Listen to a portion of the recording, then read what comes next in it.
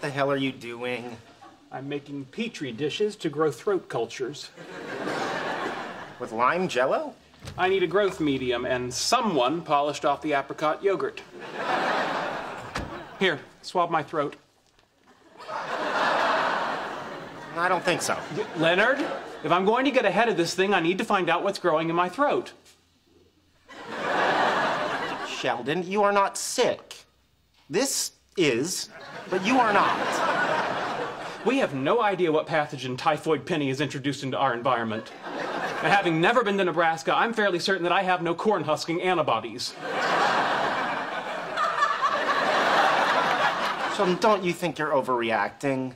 When I'm lying comatose in a hospital, relying on inferior minds to cure me, these jello cultures and my accompanying notes will give them a fighting chance.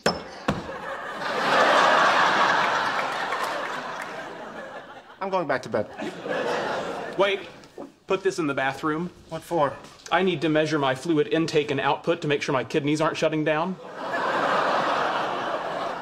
I mixed pancake batter in this. No, that measuring cup has always been for urine.